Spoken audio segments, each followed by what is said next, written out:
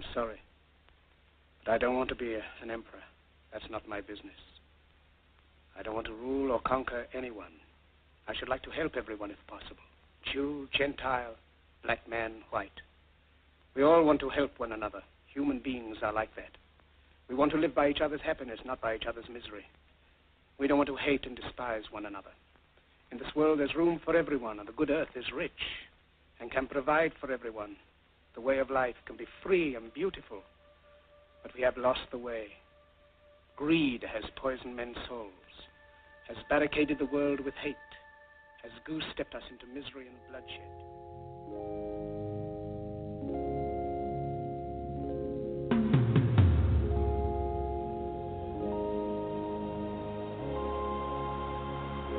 It's from my pain.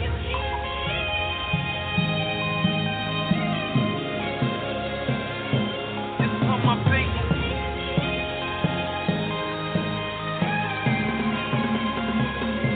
It's from my pain.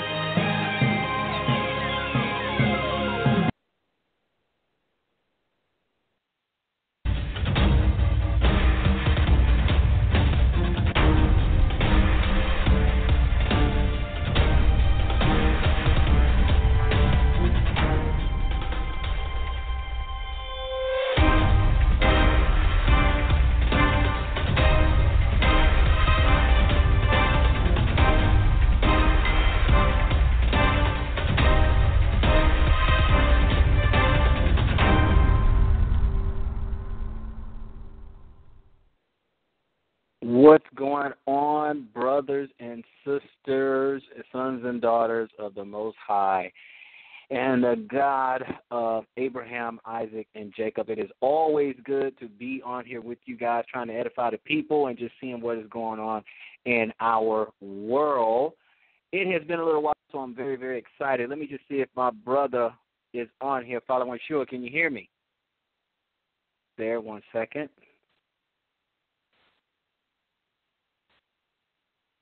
Let's see here.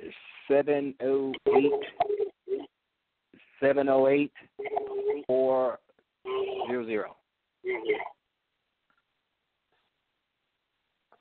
This is Following Yahshua? No, this is not. Okay, sorry. Okay, got the wrong one. Don't worry. Get back to you. 1 second. All right. Now, this is the Israelite Prepper, and what we're going to do is we are going to talk about, the prepared mind, give my brother a little time to get on the phone. Been a little while. It's exciting to be back here with you guys. Always awesome to be on talking about, prepping and the Hebrew Israelite way and, coming out of her, my people, and just really getting into it and changing our minds. So today's episode is really about the prepared mind. Basically some prepping 101 in the first year in prepping. So I'm going to hold down the show until my brother can get in, maybe some technical difficulties and stuff like that. But I want to get into some things that he is experiencing, the phase that he is in. I mean, he's doing some big things out on his land and his property. And I just wanted to kind of pick his brain on a few things that he is doing out there. But in the meantime, we're going to talk about a few things. Talk about some prepping 101 and get some things out of the way to get us going in this whole new direction, of living. And the reason why I'm going to start with a prepared mind is because first and foremost, you got to have a prepper's mindset. Okay, you got to have a prepper's mindset, and it's important to develop that mindset right now because it is too late to build the ark when it's already starting to rain. Okay, now, is it about being paranoid and running around scaring people? Or no, not at all, not even close. It is not about that. It's really just having, it's really a lifestyle. That's really what it comes down to. It's not about waiting for something to happen. It's not even about predicting when something happens. Oh, that is to say, it's not about predicting. It's about preparing. And that's exactly the mindset that you and I need to have, going forward. Now, I know a lot of people, right off the rip, let me just say, I know a lot of people say, man, I should have started 20 years ago and stuff like that. Well, we don't have that, okay? We can't cry over spilled milk. We don't have that kind of time. But you have now. You're breathing right now. There hasn't, there's no collapse right now. So you have the present. I don't know how much time you have because, again, like I said, it's not about predicting. It's about preparing. And so we want to, jump in on a couple of things we need to look at. So first, your mindset, okay? It's not you can't go in thinking, okay, well, I'm just going to go ahead. Let me just do this because I think I only got 3 months before something bad happens, okay? Actually, we don't know. So it's real dangerous for us to try to predict. It's real dangerous. You can be wrong. Obviously, the prepping community or the community living, I should say, because they're pretty much, when you're going to be self-sufficient, you're pretty much a prepper when you're self-sufficient. It already has some negative stigma here and there, unfairly, I might say. And the reason I say unfairly is because we don't say that, the Mormons are weird or crazy or anything like that. They're different. They do their thing. They're different, but I think they're some interesting people. I think they're pretty self-sufficient, and, they try to adhere to the old ways. So I just don't see a problem with keeping that particular mindset right there. So they have a particular mindset. It's a particular lifestyle. That's why I say it really starts with that mindset. So what you want to do is you want to examine, why do I want to prep? That's really why you have to do it, okay? And it's going to be more than one reason that you want to prep as well. It's going to be more than one reason. So the first thing you need to do is prioritize. Now, people have many, many, many reasons as to why they want to prep. They have a ton of reasons. They have a lot of reasons as to why they want to prep. It could be some people think that there's going to be a societal breakdown, okay? And, the bottom line is when society breaks down, so do people. So if that was going to happen, you definitely want to be prepared for that. So if you're of the mindset that, hey, you know what, the society is going to break down, whether it's through, an economic collapse of some sort. Some people believe in, solar flares or anything like that, and causing EMPs and just, all of our communications just shut down, and that will cause, mass riots and panic and things like that.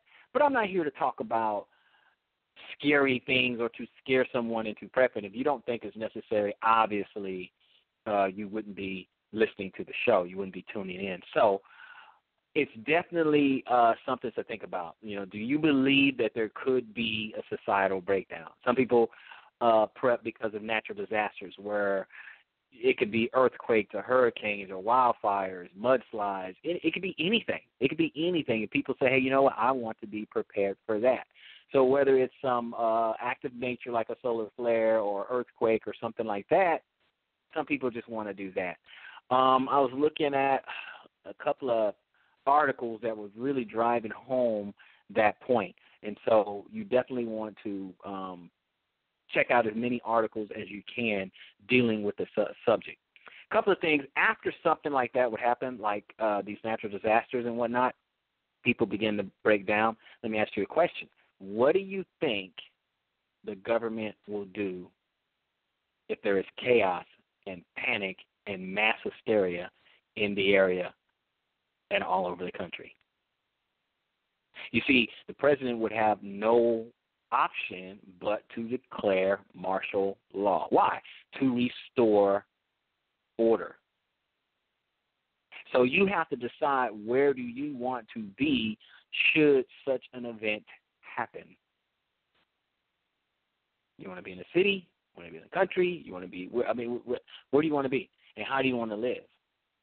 And let's ask ourselves another question. How would society look if there was indeed a breakdown? How would it look if indeed there was a breakdown? How will people act? How will they act? And so those are some things that we have to ask ourselves, okay?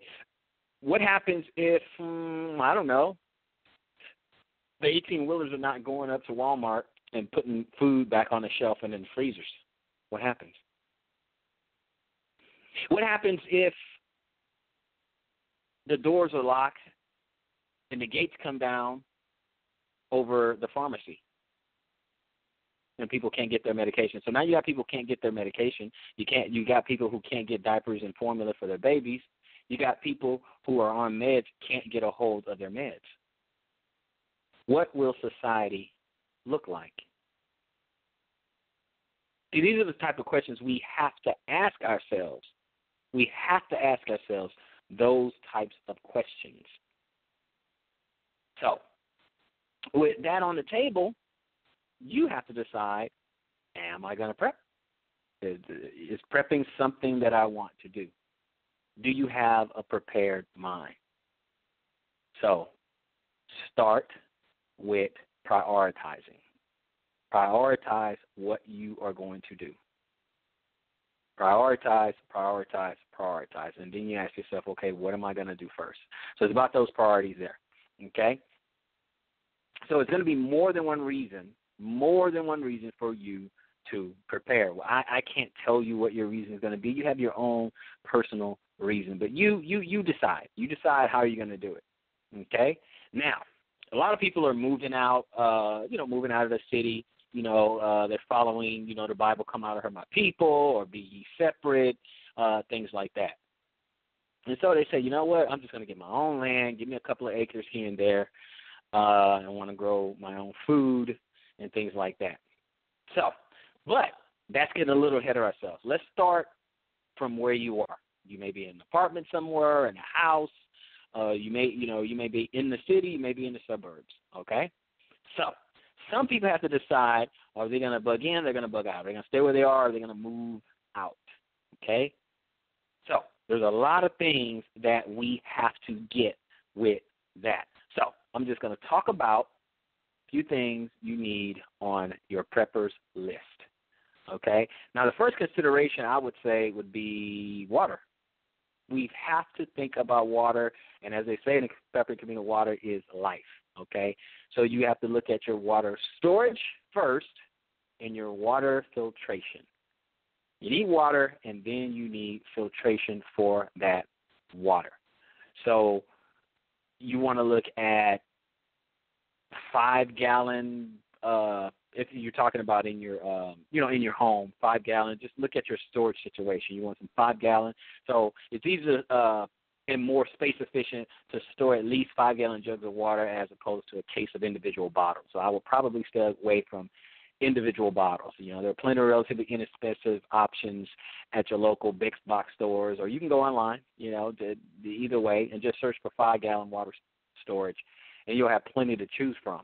Now, for those of you that have more space, 50-gallon barrels are ideal, because I don't have the storage space right now, to incorporate, 2 50-gallon barrels. But what you could do is you can have those, and you can put that on the side of your house, attached to the gutters, and now you got rainwater. Of course, it'll have to be treated, but you got something there for you in a shaky situation. Okay, so you got 2 50-gallon barrels. It rains, you catch the water, boom, easily you got 100 gallons of water to help you. So you definitely want to do that. On the inside, you want to put some 5-gallon. It's just more economical and space saving for you. So water, water is life. Okay, so you want to get those things, and look at particular containers. You don't want your water to be contaminated or anything, sun exposure, so on and so forth. You don't want microscopic organisms, parasites, or anything like that to get in your water. So you want good, clean water storage and plenty of it. You can't have too much water, okay? Have that in there. Then you want to look at food storage. You want to look at those type of things, and there's many, many, many, many, many items that you can have. And you want to look at some of the staples. You want to look at some of the food prep staples that are out there. So let's see. I had a list pulled up for you guys because I actually want you to see some of the staples there, and really good stuff. Okay, see some of the staples. You want to look at flour, salt, Okay, if you keep salt, you keep it, if you store it right, I mean, that stuff will last forever. Okay, so you want to look at flour, salt, sugar, honey. Honey, that stuff lasts forever. You definitely want to store honey. Okay, spices, various spices, because you want your food. I mean, you may be limited to the types of food that you'll have in a tight situation, but if you have the right spices, hey, you can really add some flavor to your food. So you definitely want to look at that. Store yeast. If you can do that, store some yeast.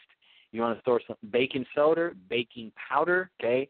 Powdered milk, yuck, I know. But when you can't go to the store, you don't have a goat or a cow handy, hey, powdered milk is going to be the next best thing.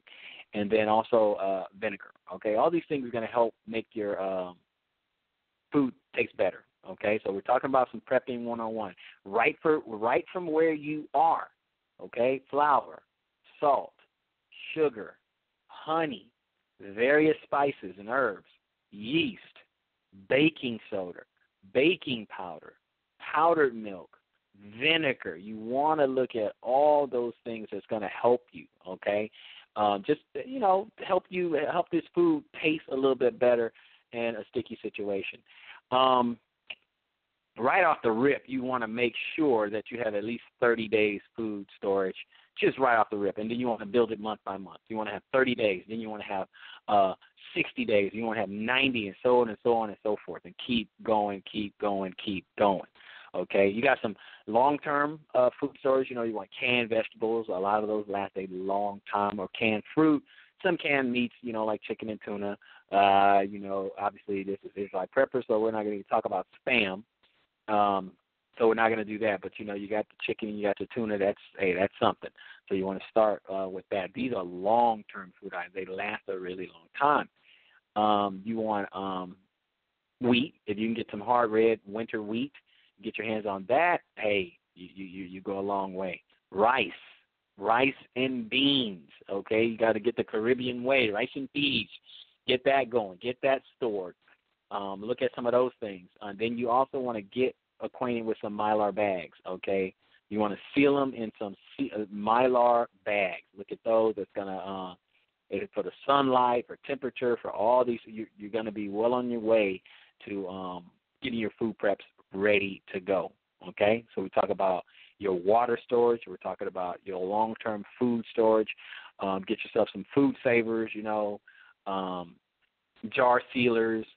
You need tools. You're going to need tools for the trade. You're going to need tools for the trade. Other long-term will be some freeze-dry food. Will be the last item to stock up on, unless you have an abundance of money and zero time, you want to get some freeze-dry foods. The benefits with these are super long shelf life and virtually zero work. So even with the added cost, you can instantly, boom, boom, hydrate it, you can eat. They're a really smart choice, if you don't have anything else. Okay, and I talked about canning jars and pressure canners, water bath, the canning pot, all these things you can go find a great deal on it, and really get your food preps going, just because we never know. Like I said, we're not into predicting, we're into preparing. So that's what we want to do. Some of the other things you want to do is some personal and some home defense, okay? I know me and my family, I was actually at a gun range. And me and my family, we were looking at some of the classes that they offer, dealing with all types of guns, handguns, rifles, automatics, semi-automatics, shotguns, so on and so forth, and starting from a 101 class all the way up to advanced tactical use. Okay, so you want to know what you are doing so you don't panic in that situation, okay? Because and I know some people may be a little nervous. They may be like, well, I don't want a gun. I don't want to hurt anyone or whatever. But look, if you don't protect yourself and you don't have something for your own personal defense, something that you can defend yourself, your life, and your family, and your possessions, if you don't have anything, just like they say of the IRS, other people who are in desperate situations, they got what it takes to take what you got. It's just that simple. If they have weapons, you don't, they win. It's that simple. So you want to be prepared to protect your preparations. And that's the key to that. So you want to know, hey, we can't pick and choose when the bad guys are going to come beating at the door. You don't know. So you want to do that, okay? So get yourself ready to go with some training, some self-defense, some handgun, shotgun, rifle. Prepare your entire family.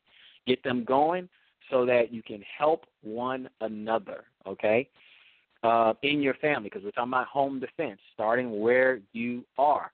Obviously, I don't recommend that being in an apartment, but if that's all you can afford right now, then you do what you have to do, prepare, and take care of what you have to take care of. Okay, so I'm just talking about protection. Okay, if you are in a place that would allow it, then of course you want sandbags, protection from like water and bullets and things like that. You want sandbags. That's going to help you. I don't know where you are. If you're in a home or something, barbed wire, campfire, camouflage clothing, anything that's going to help you, soft or hard panel body armor, anything that's going to help you in protecting your home and your family. Okay, heavy-duty knives.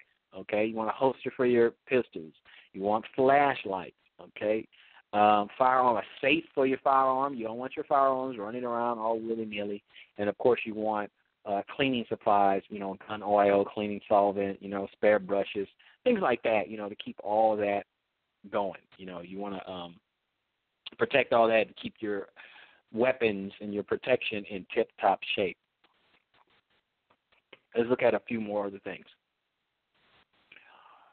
Let's see here. A couple other things you definitely want to do. You may want to have a little cash on hand. Obviously, if there's a financial collapse, the cash won't do you any good. So that leads me to precious metals. Investigate this for yourself, but I find the arguments and historical track record against fiat currency and the current rumblings of government wanting to take care of your investments for you very compelling. So you really need to look into some of that. Gold is easier to transport with the high cost to weight, but you might have problem cashing a gold coin for a tank of gas. It's just the ratio. Gold, the value is going to be so high. So even one coin, looking at about $1,200 or better, $1,200 or better right now. So you don't want to do that, which leads me to silver. Okay, you might want to get into silver. So do that because the increments are a little bit, better, around $20 a coin or something like that. So that's going to serve you a little bit better. So you want gold and silver. You want precious metal, because some people say, oh, well, you can't eat gold, you can't eat silver or whatever, but you can't eat paper dollars either.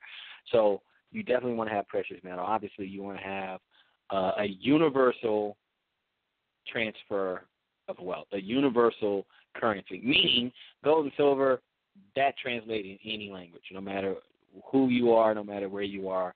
Gold and silver, people know what that is. It holds its value. Look at the history of it, and you go from there. You also want to pay off your debts, okay? You don't want to be indebted to anyone, so someone can hold that over you in a really, really tough situation. Oh, well, you got this $10,000 credit card bill, so we're going to fill in the blank. You don't want to be indebted to anyone. I personally have some debt, not a huge amount in my estimation, but it's an amount I don't want, okay? So you definitely want to get rid of that, get that taken care of so that you can, be at peace at least with that. So get your bills paid off. You don't want the bills collector chasing you down and stuff like that. And then, in a desperate situation, you just don't know. You don't know. You don't know what's going to happen. It's unpredictable. But if you want to get some resources on that, look at some of the history of some economic collapses.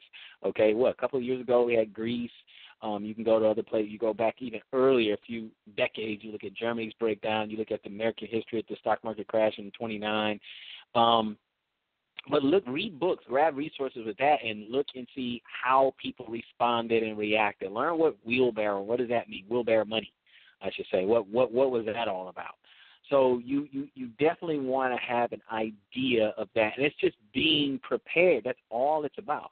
It's just being prepared. But guess what? If you prepare, and nothing ever happens in your lifetime, that's good. You don't prepare because you actually want it to happen necessarily. You're preparing in case it does happen, you can survive. And some people who are well prepared will thrive. Now, you want some appropriate clothing, because it depends on the climate and the environment you're in. It could be in a very, very hot environment, so you want to be prepared for very, very hot and dry weather. You might be in a very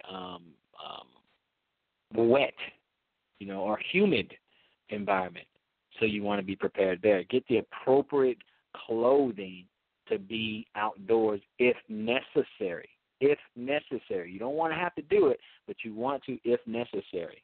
Okay? You may find yourself outdoors, so you want to get yourself a dugout bag, have some camping gear. And again, we're talking about one-on-one. What if you're, you're in an apartment in the city or whatever, and you're thinking about getting out? Go camping every once in a while. See how that feels. Just go camping. Learn how to start a fire. Get some fire starters or something like that. Learn how to cook on an open flame. Learn how to build a shelter. Get yourself a tent. There's a lot of things. Get some camping gear. Get yourself a basic setup and then build from there. Go to your local outdoor store or something, or if you can find someone that's a little bit more reasonable, go there. Go and check that out. Look into some of those things. Get some sturdy work boots. You want some, the environment out there is unforgiving. So get yourself some boots, strong boots. Get yourself some work gloves, some good, powerful work, because you never know. Outdoors can be pretty, pretty treacherous, and you want to be prepared. Get yourself some good, sturdy socks, okay? Get some of those. You may be in a cold environment, but you want to be able to protect your feet as much as possible. There's so many different things that you and I will need in order to survive. Now, again, like I said, you may be in your home, but you may find yourself outside, roof cave in or something. Look at people in, Hurricane Alley or something. Their home, the roof will blow off or something. You just never know. So, like I said, it depends on your reason for preparing and how you're going to prepare. Look at your geographical area and see what's it going to take for you to survive. Like I said, there's different climates and different topography that you need to consider as you prepare, okay? And then you might need to prepare some materials, okay? You want some spare wood if you need to. Get some of that. A lot of chopped wood. I see people out, in rural areas or whatever, they got plenty of wood because they want to make fire to cook, fire to warm themselves. They need fire, okay? So they want to do that. So get yourself some spare wood. Can't have too much of that. Get yourself some tarps. They come in super duper handy. Some plastic sheeting, good for blacking out light or making an infection barrier. You want to look at those type of things. Duct tape, nails, okay? I said you want your camping gear, so get your tent. Your tent. It's a temporary situation, camping tents and tarps. Again, this is for good temporary situations. Get some bivy bags. There's another one that's great for emergency shelters, but I'm not suggesting that for extended use. But you definitely want to do something in the area of some temporary shelter because you never know what type of situation you may end up in. Okay, so now let's deal with some heating sources because we were talking about firewood and things like that. Okay, you want to look at some heating sources. How about some kerosene heaters or some wood-burning stoves, okay, or some propane heaters? Look at some of those things. Go down to these local hardware stores. Some people say, stay away from places like Harbor Freight, cheap tools and this and that. But guess what? Certain things you can get from a place like that, and you'll be okay. Certain things, maybe not everything, but certain things you can definitely get from there. And I've been there. You can definitely get some good deals from there. So, but look into it. Look into some of these things. We want a fire extinguisher.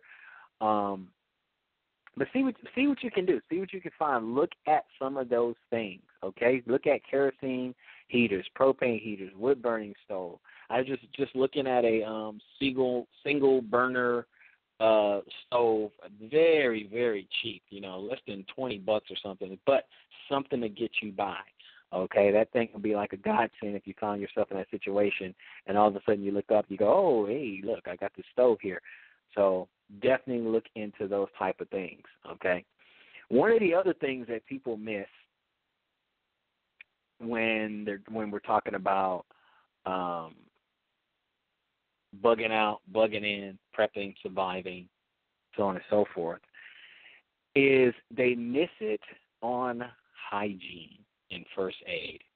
And what happens is that when we neglect that, you get infections, you get disease, and people die. You know, you get dysentery or something, and people actually die from diseases rather than a bullet, or rather than a knife, or rather than starvation. So you have to, you know, at least give some consideration to hygiene and first aid. Hygiene and first aid.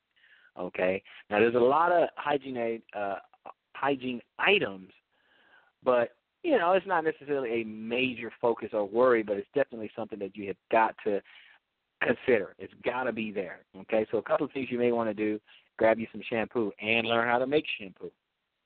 Store up and stock up a lot of soap and learn how to make soap.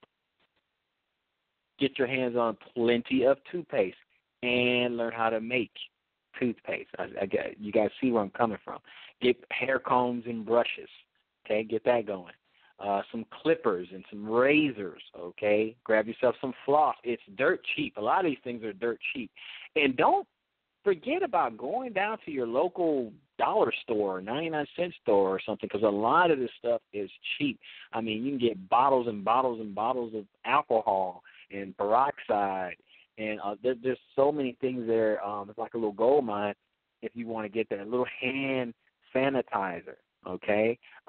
Fish antibiotics, okay? In a grid down situation, a healthy supply of these, you know, could save your life. Okay, so you may want to look at some of these things. You want razors. You want all these little things that's going to help you in a situation. You're in a dry environment, stock up on a bunch of chapstick. You know, this stuff go a long way. You know, you want your Vaseline in cold situations too. I was looking at some commentary on, I guess, NFL Network. I'm a big football fan. And one of the things that a Hall of Fame player he was talking about, playing up in colder climates like Green Bay, stuff like that, is that they used to rub Vaseline on their arms because it was so cold. They used to rub it on their arms and their legs and stuff. Then they put it on their socks and everything because the Vaseline closes up their pores and now heat is not escaping from their body. So store up on a whole lot of Vaseline. You're in a hot climate, store up a whole lot on sunscreen. Okay. It just depends on where you're from. Get your aloe. Store up on some aloe, okay? The ladies are going to need some feminine products. Store up on these things, okay? And it doesn't matter where you are, okay? If you're in the city, the suburbs, or way out in the boonies, you need some of these things. Store up on them, and if you can get them really, really cheap, just get them every chance you get. Get yourself some calamine lotion and some Benadryl. You're going to be out in a rough situation. What about allergies, okay? Sometimes enemy may be right on your skin or within your body, and you need to be able to survive and function. So you need to be able to combat that, okay? Get yourself some children's fever reducer. If you got some kids with you, some aspirin, Anacin, or something like that, you will be ready to go. So you definitely want to look at that. What I want to do real quick is take a really quick break, and I'm going to come right back, and I'm going to hit you with some more stuff. So be right back. This is the Israelite Prepper talking about the prepared mind, Prepping 101, and the first year. Stick with me. We'll be right back.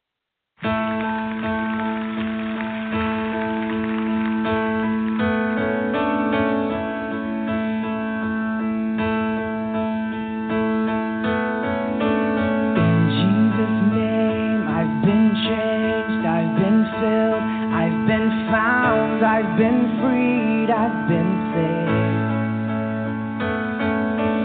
In Jesus' blood, I've been loved, I've been cleansed and redeemed and released, rearranged.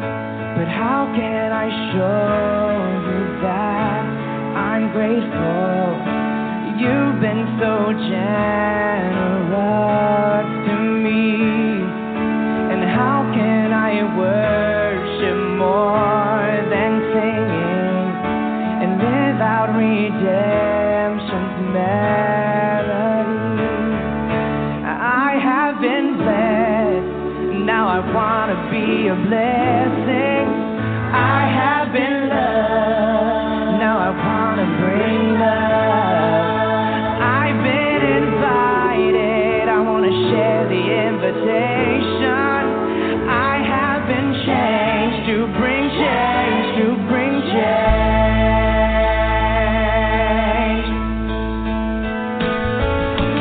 In Jesus' name we are changed, we are called, we are chosen, adopted and named.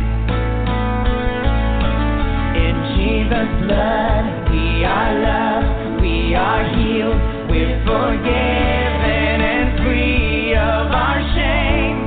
And we want to show you that we're thankful, flooding your world with hope and peace. Help us to worship more than singing, giving redemption hands and feet. We have been blessed, now we're gonna be a blessing. We have been loved, now we're gonna bring love. We've been invited, we're gonna share the invitation. We have been changed to bring change, to bring change. We have been changed to bring change, to bring change. Thank you for this new life.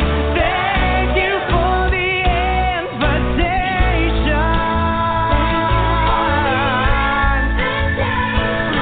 Oh God, we want to live it loud enough to shake the nation. In your name, we have been saved. We're gonna shout about the Savior. We have been found. We're gonna turn over every stone. We've been empowered to love the world to heaven. We have been changed to bring change, to bring change. We have been changed to bring change, to bring change. We have been changed to bring change, to bring change.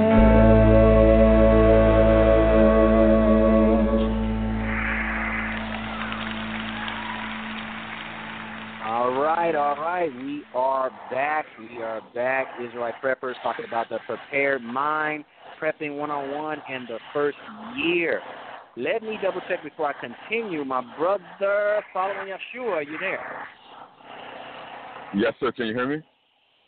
Yep, I can hear you loud and clear, man. Good to have you back. Let me tell you what we covered so far, and then I'll bring you right in. Before you do that, let's catch up with what you've been doing, man. It's been a little while since you and I got on the phone, did a little show. I mean, I know you've been doing a couple of things. I want you to share some of that with the audience, and I've been in transition. But what's been going on before I bring you right into the topic what we're talking about? What you been up to? Ooh, brother. Well, me and you have talked, but for those that are listening in, I purchased 10 acres of property in the Ozarks and have slowly been building the property up, planting the gardens in. When we first got here, there was nothing but trees and leaves and bushes. So, spent a large portion of our time, clearing it. And now, finally, I am actually building a 12 by 24 cabin that is actually expandable, so I can expand to it as, the need arises as the family grows. Love it. Absolutely love it. So that's where you are right now. You're working on the cabin. Yes, sir. You know what? That ties into our topic. What I was talking about, is prepping 101, because I think that's phase one, whether you're, in the city or in the suburbs or way out in the boondocks. We really got to get into, first and foremost, the mindset, okay? Why do you want to prep? Why do you want to prep? Why do you want to, maybe live set apart? Because people have their different reasons. And a couple things that I covered, brother, was first the mindset, and I said the different reasons. If we've been kind of keeping our finger on the pulse of what's been going on, in the world, in particular our nation, some people say, hey, there could be an economic collapse, but not everyone believes that. Okay, so that's fine. So one of them could be, an economic collapse. Some people, if you look at, for instance, shows like Doomsday Prepper or something, they think it'll be like a solar flare or something like that, causing an EMP that's going to knock out power everywhere, and then there'll be mass hysteria. We lose our communications and things like that. So people have their reasons, and that's fine. I'm not going to knock anybody for their reason. They, whatever reason, whatever motivates you to move your feet, then hey, that's you. Do whatever you want. So I was talking about, the mindset or having a prepared mind, because I think it all begins in thought. What's prompting you to do it? What's leading you to that? Is it fear? Is it the spirit? Is the Most High leading you to that and say, hey, look, I need to, prepare? And what I was talking to the audience about is that, if you're going to do it, you need to do it, because it is too late to build an ark once it starts raining. Yes. So you know what? You're in the next phase. I'm still in that first phase because I'm not actually on my property, even though, like you, I did purchase some property, but I'm not on it, and you are there. Your boots on the ground. You're at your property actually putting the work in. So I wanted you to take the audience to your – actually you probably had a prepared mind, for more than a year, but take them through year one up into the point where you bought the property and moved out there. Okay, so you want me to kind of just bring them from the beginning to that point? Say again? Oh, I said, so you want me to take them from the beginning up to that point? Yeah, from the beginning up to that point. Yes. Okay. Am I coming in clear? Actually, your mic is doing great. I'm just going to grab a quick glass of water because my throat got a little dry. But you go ahead. Oh. Okay. Well, what kind of got me started in the idea of prepping? My mother was somebody who, had always been prepared for an earthquake, living on the West Coast. So we have our earthquake kit, our 48-hour kit or 72-hour kit, food, water storage, some first aid in case of emergency, having some clothing off to the side, clean pair of underwear. She was always big about that clean pair of underwear thing. So as I grew up and got older, we'd always grown gardens. We'd always kind of lived that sort of lifestyle. But as I got older and, you'd have to be blind to not really see what is happening on the earth today. The different changes and, the mindset that we've come under, which is, nothing bad is going to happen to us because we're in America. Nothing bad happens in America. These first world nations, they'll never be a third world nation.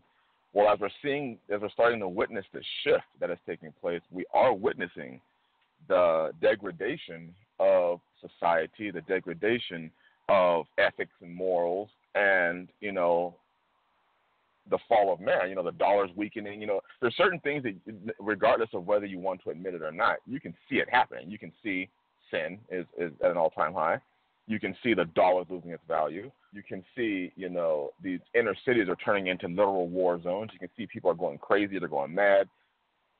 You can watch the news, when we see some of these articles about, like the EBT gets shut off and people are literally rioting, over, their food stamp card getting shut off. They're rioting over, we have the Section 8 thing now, and, people are literally losing their mind because, when it comes down to people have become so dependent on the government on mass media and on the government to give them their information, their food, their shelter, their everything. And to me, it seems like it's a ploy. Like they got everybody hooked on the system in one way or another. And at any point in time, they can pull the cord and say, all right, the game's over. At that point in time, whether you believed in prepping or not, you're in that situation where you don't have food, you don't have protection, you don't have any means of barter or trade, you have no skills, you have nothing except, some mouths that need to get fed. And, for women, during that time, the oldest, profession will become the newest profession again, which would be prostitution, selling their body. And for men, they're going to become ultra violent, to their families. I watch YouTube videos, and some of these men are like, I'm going to go and I'm going to rob and steal and kill to get what I need. And people say, well, that will never happen. But just look at today. People are killing each other over shoes. They're killing each other over a bad look on their face, or, you disrespect me by looking at me. What's going to happen when there's no food? People are, look at the Black Friday videos, every single, with the world's Christmas. Every single year, you watch people getting beaten up, shot over getting a television $100 off. Great example. What's going to happen? Great example. What's going to happen when society ceases to exist the way we have grown accustomed to living it? Well, people say that would not happen. Well, I'm sure the people in Venezuela thought the same thing right now. I'm sure that those that are in Europe right now who are going through the terror storm right now, people can only take so much before they break, before they literally emotionally and mentally break. And we become so sheltered to think that it couldn't happen. We really believe that it could not happen to us.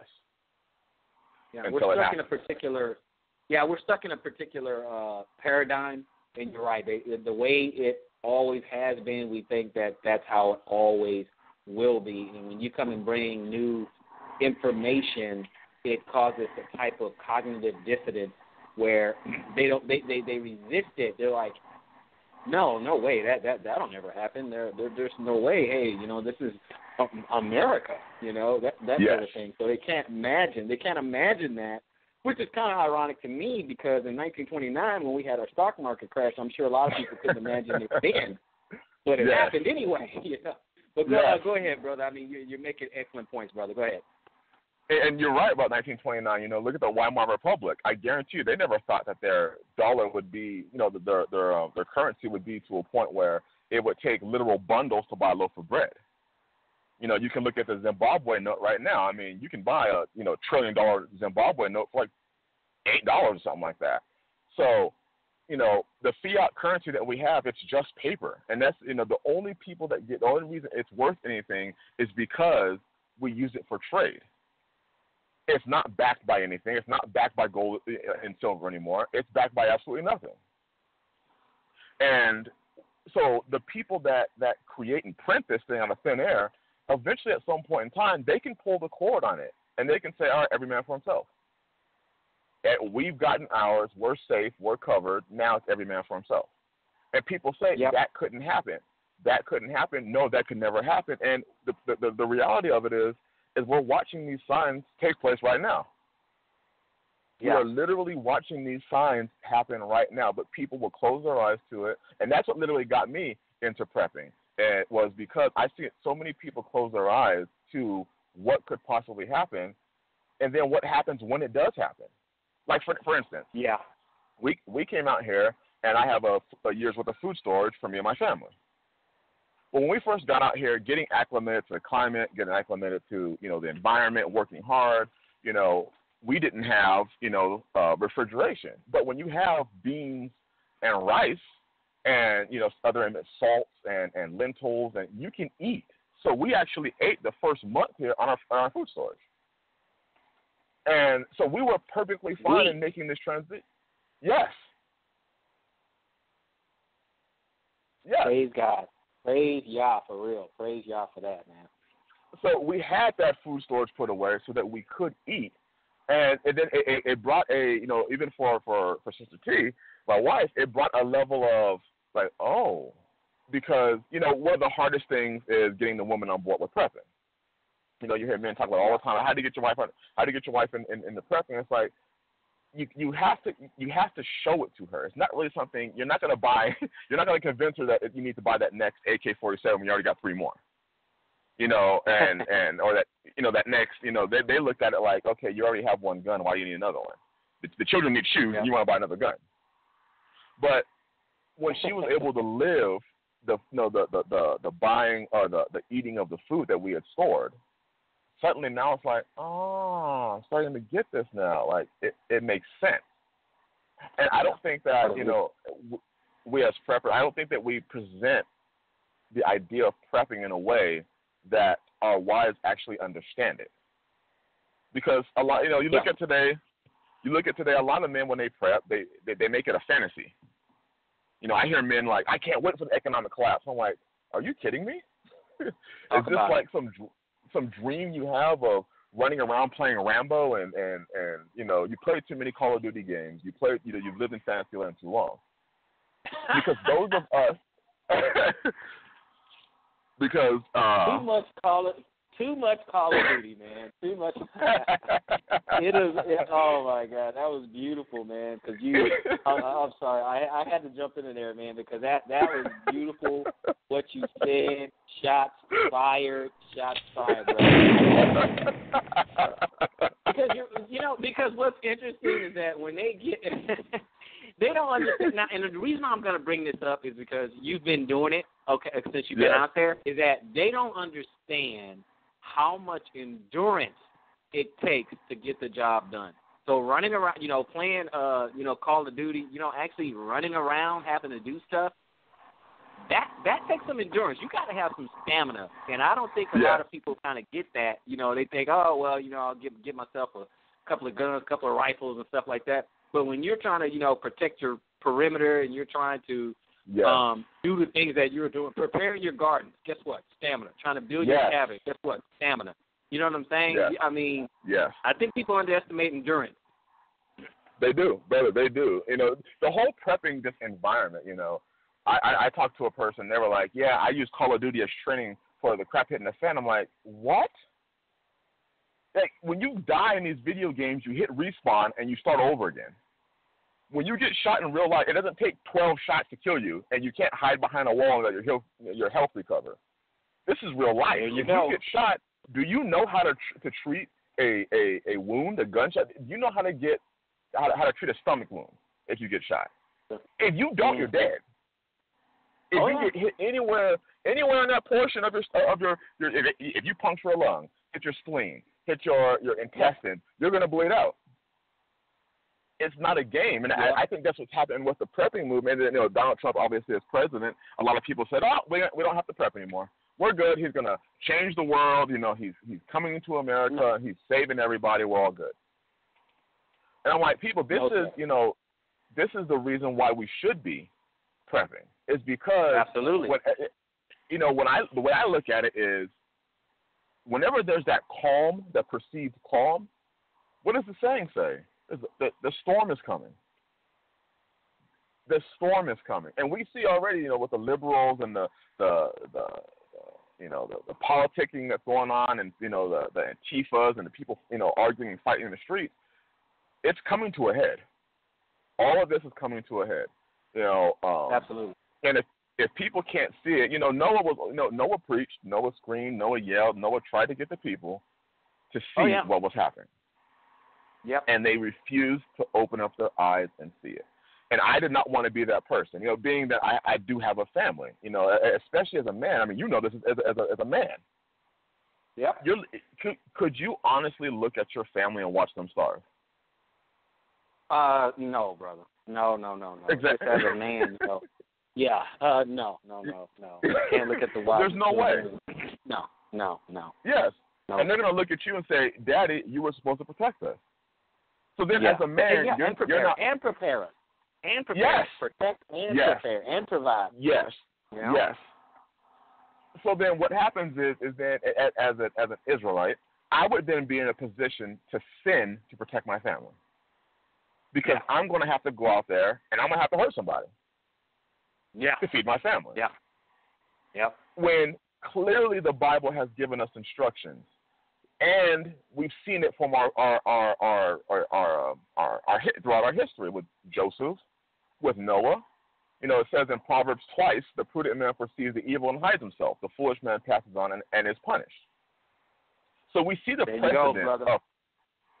precedence of prepping. It's like it hits up, and the reality is, prepping takes a person to be responsible with their finances. And I think that's the real reason why, especially in our culture, we don't have a lot of people that are outwardly prepping, because you're going to have to make sacrifices. You're going to have to say, those $200 pair of shoes, I'm not going to be able to buy those. And you know what? Because, you touched on something that I touched on before you got on the line, was that it's going to force you to have to prioritize. You're touching on it right now.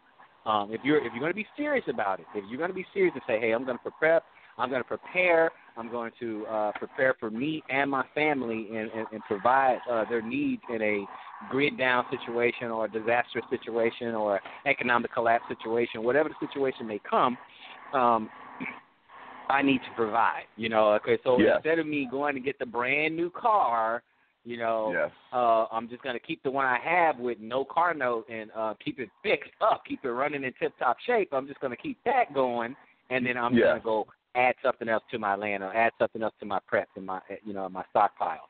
So absolutely, it's going to definitely take you some prioritization immediately, some maturity and some prioritization, brother. But I don't want to, interrupt your train of thought. You go ahead, because we're still dealing with, the prepared mind. And, man, you're clicking on all cylinders, brother. Go ahead. Yes, sir. Yes, sir. But just like you said, like vehicles, I see people run after I drive a 1992 Plymouth Grand Voyager that has almost 200,000 on it. I do 99% of the mechanical work on it. And then I have a 1997 Chevy Tahoe that I do about 90% of the mechanical work on it. And what that does, and I own them both outright. There's no car note. There's no me dropping $200, $300, $400, $500 a month on a car to impress who? Who am I trying to impress? Exactly. Because when the system falls down, I guarantee you, those people who spent that money on those fancy cars, on that elaborate weave in their hair, on those, $100 nails or those $300 tennis shoes, they're going to wish that they had traded. They're going to wish they could trade those pair of shoes for a 10-pound bag of rice. Oh man! They're going to wish. My. Absolutely. You're starving. You'll give up your Jordans for some rice. So, yes. Definitely. Yes.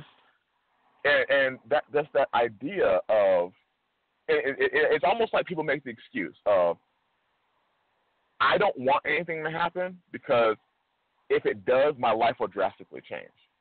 And they assume that we want something to happen. It's like, we don't want anything to happen. But in case it does, as a man, it's your responsibility to take care of your family. As a man, you decided that you wanted to marry this woman. So then take care of her. Yep. And we don't want to accept that responsibility. What we want to do is, women or women. We don't want to take. We don't want to be men anymore. We're afraid of our wives. Oh well, I don't want her to. It's like I was talking to a brother and he was going on vacation, and I asked him. I said, he was talking about he wants to start prepping and what should he was asking me some advice, and I said, well, start off with the basics. You don't have to go out there and I'm thinking that he has a fixed income. He's like, no, well, we have a $20,000 cruise coming up. I said, $1,000 cruise coming up? He was like, yeah, we're going here. And 1,000. I said, are you selling the world? I mean, where are you going? $20,000. They're going to an island. Going around the world twice? That's what I said. This nice fancy trip. And I asked him, I said, I'm cool with the vacation. I said, but you said you were getting ready, you wanted to get some preps together. Why don't you take half of that, go on vacation, and the other half, get started. I mean, if you got that much disposable income, you know, get started. You know, get some things together. Oh yeah, I'll do it when I get back. And I was like, but see, we always have that mentality of we'll do it tomorrow. Yeah. When we're supposed to be preparing for tomorrow. You know, it says in the book of, it says in the book of Proverbs, you know, go to the ant, thou sluggard. It prepares her food in the summertime. And you look at our ancient people, and our ancient people, they were big-time preppers because they worked hard in the spring, in the summer, and in the fall. So, and they had enough food stored away because in the winter, when growing season was terrible, they could eat. Today, you know, you look at the story of Joseph, 7 years of plenty and then 7 years of famine. And I fully believe that we are at the end of the 7 years of plenty. Yeah. So for those that are not prepping, you're at the point where you may be in, you know, I'm not going to give a time frame always, you know, I'm not prophesying, but you're at the time where time is running out. Time is really running out. And your lethargy and your passivity, you're going to have to pay for it, but it's not just you who has to pay for it. Your family's going to have to pay for it. Those that are looking up to you. You know, men say, well, I don't want to take that fun time away from my children. I guarantee you your children will understand the sacrifice of them not being able to go to the latest whatever or the newest amusement park because daddy wants to put back some food. Yeah. Because daddy wants to make sure that when these times happen, you know, they'd be taken care of. And that's what provoked me to prep was I have a family. I can't think like a child anymore. I have to be a man. Yes, sir. Yes, sir.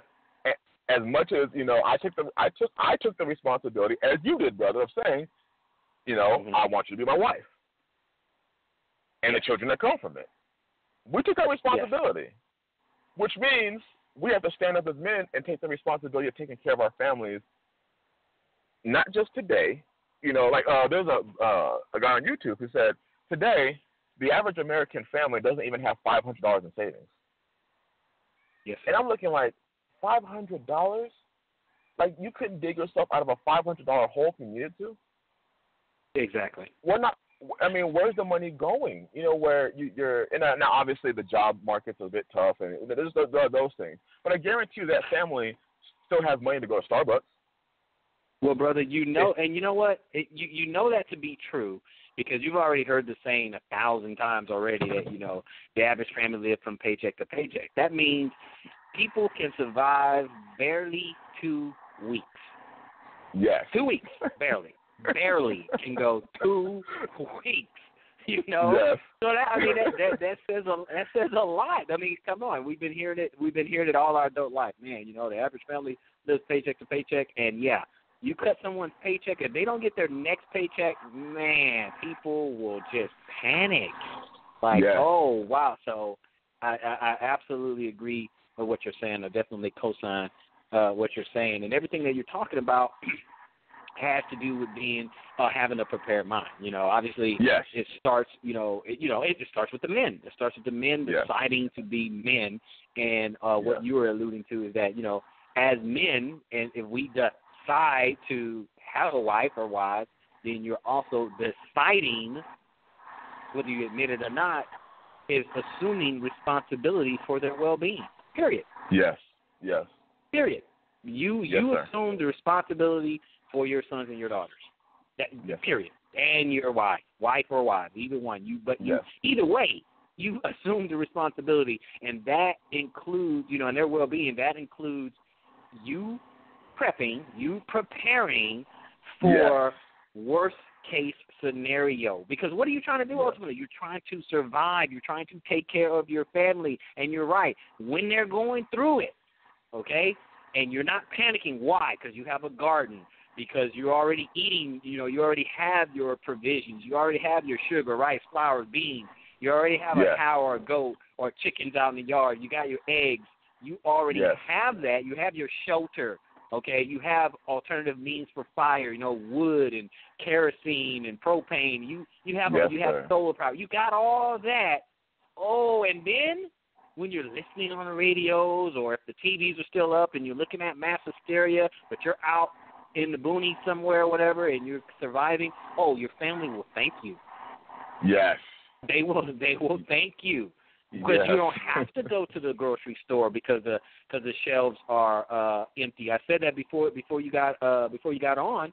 I said, what happens when you go to the grocery store and there's no food on the shelves and there's no meat in the freezer section, or there's no fruit and vegetables in the produce section? What happens? What happens if families are on medications, unfortunately, but there are people on medications. So what happens if they go to the pharmacy and the iron gate is pulled down, the doors are locked, the iron gate's pulled down, and you got people who need medication? What happens? What happens? So that's what I'm saying. So I'm saying whatever your mindset, whatever your motivation is, if it comes to that. If it comes to that point, what are you going to do? What happens if these grocery stores and these pharmacies and so much more goes down, mass hysteria sets in? What does the government have to do to restore order? They have no choice at that point. If people are going nuts, they have no choice but to declare martial law. They don't have a choice. Because what's mission number one? Restore order. That's mission number one. So I'm just saying, I mean, is it necessary? Yes. The other thing that I had mentioned right before you came on, but you did mention it, was I'm not into predicting. We're talking about preparing, okay? We're not going to predict, August the 13th at 5 o'clock, there's going to be a major disaster. I don't know that. It's not my concern. It's not my concern. I don't know that. And the reason why I brought that up, brother, was because, and you've been there. Everyone is in different phases of their prepping. First it might be just a thought like, man, you know what? I think I need to start prepping. And then other people already made up their mind and they're thinking, okay, where do I start? What do I need to do first? And so that's why I was saying, it doesn't matter where you are, what stage you're in, and that's why I'm excited to have you on the phone, because you've already went through a couple of stages. You already went through the mindset stage, and then you went through okay, where do I start, what I'm going to do, and then you got your year up to leading the year up to where you are right now. You've been on your property for a little while now, and those are some of the insights, I want the listening audience to glean and learn from, and so they can have some key takeaways. Because some of the things that I was talking about, for instance, I said, look, even if you're in your home, because that was a stage where you were at your home before you got to your land. You're at your home, but you were still preparing there. Am I right? You were still preparing while you were there. Okay, yes, sir. So that's what I'm talking about. And I was talking about different things. I'm like, get yourself rice, get yourself flour. Get yourself, well, what are some of the things I said? I'll tell you some of the things I had pointed out. Just a few things. Let's see here. Definitely, I talked a little bit about security. Okay, this is what I was talking about as far as food. I said, okay, get yourself some long-term preps, like canned vegetables, canned fruits, canned meats, like chicken and tuna, forget the Spam. We don't do that stuff, Get your, get your wheat, get your hard winter wheat, get your rice, get your beans, get yourself some Mylar bags. You're going to need that for storage, because it, helps keep it safe and fresh. And then I said, get some of the staples. I said, get your flour, salt, sugar, honey, spices. This stuff, it lasts a long time if you store it properly. Yeast, baking flour, baking powder, powdered milk. I'm like, that's yuck, but guess what? If that's all there is, you'll take that powdered milk if you have to. Vinegars and stuff. If you got to, freeze-dried food. It doesn't taste very good, but hey, if you're hungry, hey, you're gonna eat it. I talked about canning jars, pressure canning, stuff like that. I talked a little bit about security. I remember earlier you were talking about, getting another AK-47 and stuff, but I was talking about, a little bit of security because, you're going to spend all this time and all your extra resources in getting all these preps. You got to protect it. Yes. You got to protect it. Yeah. What are you doing? What are you doing? And I said, you got to, I'm like, hey, you got to learn how to shoot. Spend some time on the range. I said, you learn how to shoot. There's people have classes all over the place.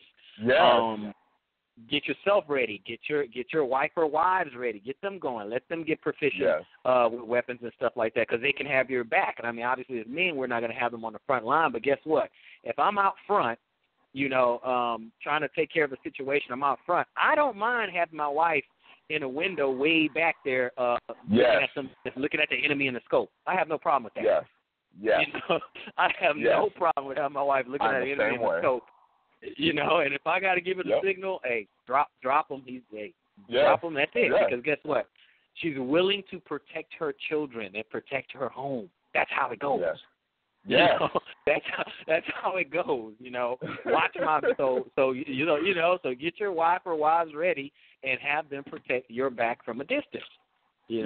Get them on that rifle. I don't necessarily want my wife up close and personal on somebody, but I don't mind them being a couple yards away. I don't mind that. Oh yes.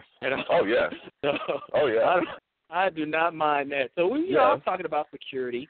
Some food preps, talking about some security. And see, and of course, when you're talking about your guns and things like that, go ahead and have some extra gun oil, cleaning solvents, brushes, and stuff like that. Keep it in tip-top shape. I touched on some precious metals and things like that. Yes. I'll talk up. I'll talk about some gear. I know you can attest to having some appropriate clothing. Get you some good socks, good gloves, good boots. You gotta have that kind of stuff. So totally necessary stuff. Tarps, sheeting, duct tape, nails, things like that. Man, it's just gonna come in handy. Did you have to get your hands on some kerosene and wood burning stove, propane? You had to get your hands on any of that yet, brother? Yes, I have oil. I actually have some conversions to actually use some oil lamps where I can use vegetable oil. I can use vegetable oil. So we actually I created some lamps where, let's say you cook some chicken, you fry some chicken, you can actually save that oil and use that in your oil burner for heat or for light. So it's a dual purpose now. So all the oil that we're storing, now I do have kerosene stored up, lamp oil, but lamp oil is expensive. If you're thinking about, I'm going to store up, 6 months worth of lamp oil, to make it through 4 to 6 hours each night, that's a lot of lamp oil you're going to have to buy. So I tried to look for, ulterior motives, because let's say it's the EMP. Well, it's great you had solar until you had the EMP. Now, unless you're at a Faraday cage, you're in the same situation as everybody else. So I try to have redundancy where, I have level 1, but then I have level 2 right after that, in case level 1 fails. Same with food. We opened up a bucket of rice from 2011, I believe it was. Still fresh, still good, still didn't have any weird taste or anything. And when I hear people talk about it costs so much to prep, I'm like, you don't buy your preps in one day. You don't save up your money and then say, okay, I'm gonna drop $25,000 on prepping, because you're never gonna do it. Yeah. I told them every time you go to the store, when you leave the store, designate $5 or $10 on some rice and beans or some canned corn, on some canned peas. And then as time goes on, what you start to realize is that you made, 10 trips that month. You actually just spent, $50 on some food and some water. Absolutely. It doesn't take much, and as you get deeper into it, things, if you want, higher quality or better, stuff, it's going to cost. With guns. I tell people with a gun, I'm like, they're like, well, what should I get? I don't have enough to get an AR-15. I'm like, don't go out there. Don't turn on YouTube and try to get prepping instructions from people who clearly aren't interested in prepping. If you don't have a gun, go get a .22 rifle. You can get those for $100 at a pawn shop. Exactly. Learn to shoot that rifle. You can then when you get a bigger rifle, hand that rifle over to your wife and say, hey, I want you to start shooting with this rifle. And then when she gets good at it, maybe you can buy her the 223. But it's just the idea of, and I just really want to hit on this real quick. When people say I can't do it, or people say I'm paranoid. You're paranoid because nothing's going to happen. And I look at them like, that's what everybody says. Everybody, like you said, 1929. Everybody says nothing can happen. Yep. Nothing's going to happen. Everything's going to be fine. It's going to, tomorrow we'll go to sleep and wake up, and you'll see, if people have been talking about the doomsday, since, forever, and it's never happened. And that's true. People have been talking about it for years. I said, but what happened? See, what if it's not even as deep as a worldwide crisis? What if it's a local crisis? What if it's a Ferguson type situation or LA riots situation? Where it's localized in your area, and you can't go to the store. Every time we hear about those hurricanes that are about to blow through in the East Coast, what do you notice? Everyone hits the stores and they clear out the shelves. Yep. Well, if you're a person who's prepped, you're fine. You're sitting at home like, I don't have to leave. I can sit right here inside of my house, and I'm perfectly comfortable because I have already prepared for this thing to happen. Absolutely. And you know what? I experienced something. Well, I was thinking I experienced something very similar to what you mentioned, but on a much smaller scale. I used to live in a city of Corpus Christi, Texas, and two times they had a water ban, and this is on the public water, the water that comes out of your faucet. Okay, they had a water ban, meaning it was they said it's like some sort of like contamination or something like that, and then we also had a water boil, mean you could use it, but you had to boil it for it to be safe. And what happened was when they had those two events, I went 30 miles away to a grocery store to get some water, to get cases of water and stuff like that. I mean, they were selling out all over the place, just cases of water. I don't care if it was a gas station that had pallets of water, at the gas station, right out front, boom, selling out left and right, and that is just one resource, brother. Water. Wow. Water.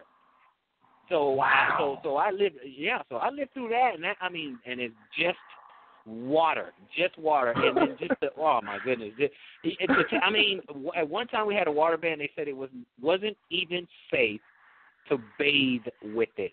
You understand? Wow. Bathe. Yeah, couple days. You had to have a water bottle, some soap. Yeah, water bottle, soap, and a bottle of water. A bottle of water and a towel. That's what you had to do. Everybody. So anything can happen, brother. Anything could happen. Yeah. So I lived through. I don't live there now, but I lived through two water bans and a water boil, and each time shelves went bare with water. So I know. And those were your personal, crap as the fan events, Yep.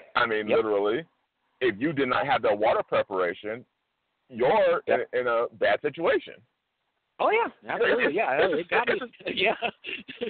I was like you were saying, and people are like, nothing will never happen. No, it'll never happen. Yeah. It's the same thing with these same people that are critical about those who prep and don't understand it, and say, oh, we don't need to prep. Those are the same people that don't have a bank account for their retirement. And I look at them like, you are preparing. You're preparing for retirement. So I don't understand your argument against those that do prep. I'm not saying you have to break your bank to do it. I'm saying you can do something. Even, put some water away. Put some food away. Get a firearm, and like you mentioned, clothing. It's not expensive to get a nice pair of decent jeans, a nice shirt. Don't go out there and get yourself a fluorescent green or fluorescent pink, top, because if it's a bad situation, you want to be the gray man. You want to blend in. You don't want to look like the person that looks like, even in studying this, obviously I don't want to go too deep into the more advanced stages of it. Right. But it just goes to show that it doesn't take much to prep. If you have a backyard, plant a garden. Just plant a garden. If you live in an apartment and you have a balcony, you can container a garden. You can buy some Rubbermaid containers, buy some potting soil, and learn to grow some food.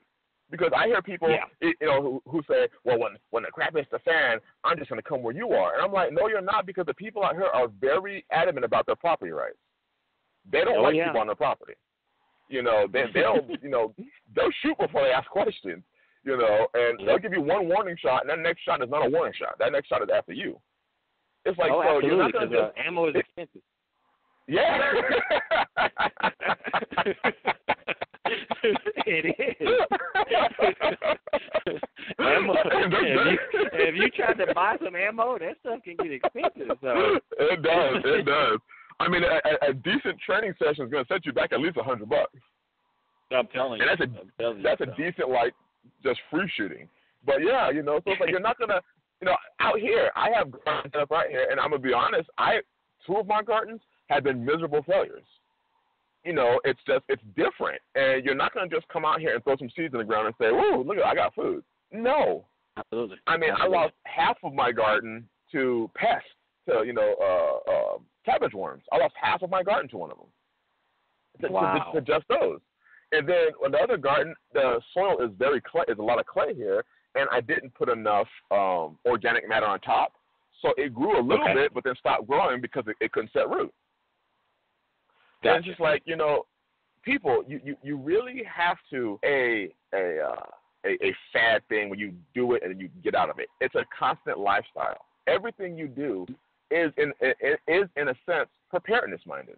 You know, if you learn car mechanics, if you know how to repair your car, well, when other people's cars are going out, yours will still run. Or you may be able to repair somebody else's car as a barter item. You know, a skill you just You can learned. barter, barter your skills. Yep. Yes, skills. You know, people talk about, well, I don't have the money. Then learn some skills. Learn some skills. You can learn those on the internet nowadays. Yep. It doesn't cost you a dime. If you're a woman, learn to sew. Learn how to handle first aid. Learn those things. If you're a man, learn how to handle a weapon. Learn how to build even if it's a shack, learn how to build it. Because putting a roof over your family's head or growing a garden or learning, you know, general first aid or learning simple auto mechanics or learning how to sew, these things don't cost money. Yep. They don't cost money. Yep. You know, you can learn it. So, you know what? You're talking about those skills, and you said some things that you know, you can kind of first things first kind of thing, some things that you were doing before you actually got on the land. So why don't you take the audience into, because we got like a half hour left in the show, take the audience into, like, once you got out there, what did you start to do? What were some of the first things you done, and like as soon as you got out there, and just kind of give them what it took? Because I say that you had a tremendous amount of dedication, and you were not just talking, because you and I, you know, obviously we talk off the air, and you don't just talk the talk. You know, you get out there, you walk the walk, you make the sacrifices, you gave up modern conveniences and stuff like that, just to, you know, took a step back just to take a step forward. You know, so you've been really, really doing it, really getting in there. So I want people to kind of hear your dedication in there. And one other thing, I want you to give that scripture. One second. That scripture you said that was over in Proverbs, and I thought, I don't know how other people will receive it, brother, but it was such a blessing to me and really snapped my priorities in place, especially dealing with my land. That one in Proverbs, I think it's 24:27 or it's 27:24. Which one was that, brother? Okay, I'm going to right now. I believe it was 27:24, but I'm on eastward of my phone. Okay. Proverbs 27 and 24. Oh, nope, not 27:24. So yeah, maybe inverted, maybe 24:27. Okay. 27:24, but it was an awesome proverb there. Yeah, there it is. Okay, and I'm gonna read this. And am I King James version? Yeah, King James version. All right. Proverbs 24:27. Prepare thy work without, and make it fit for thyself in the field, and afterwards build thine house. Wow. Yes. That one struck me hard because I was just studying, the book of Proverbs, and this is when I was still in California before I even left California to come to Arizona. And, usually when people get land, the first thing they do is they look for the house. Yep. They're looking for the house. They want to build this and build that. But the Bible says, prepare thy work without and make it fit for thyself in the field. So he's saying, start your fields first. Start producing food first. If you get the food going, you can live in a trailer for a couple months. You can rough it for a couple of months. I mean, nobody's ever died from roughing it for a couple of months. You can rough it in a tent if you needed to for a couple of months. Yep. But then you have food. Then after that, build your house. But we do things backwards. We get our house first, and we focus all of our finances and our time and money on the house, and then when it comes time to the gardens, we have no money for it. And brother, you know what's interesting about that? What's interesting is that if you, like you said, if you start building your gardens and everything and do that first, and you can start growing food, guess what? If you can get food there, you can live there. Yes, absolutely, absolutely. You can make it. That is absolute truth.